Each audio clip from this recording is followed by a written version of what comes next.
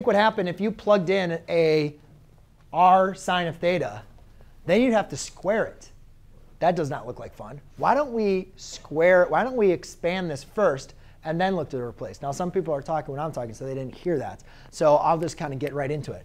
We know how to expand a binomial. We practice that. Hopefully, you guys can do this in your head.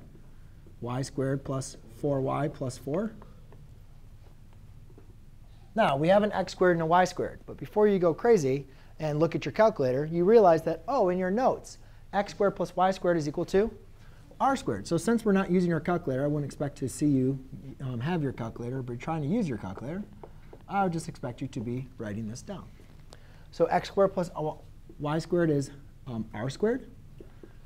4 times y is going to be a 4 r sine of theta. And you could subtract a 4 on both sides.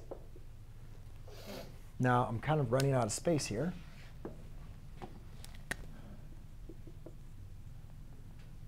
So now that's done. No more x's and y's. To solve for r, though, I could set them equal to each other. And then divide by on r.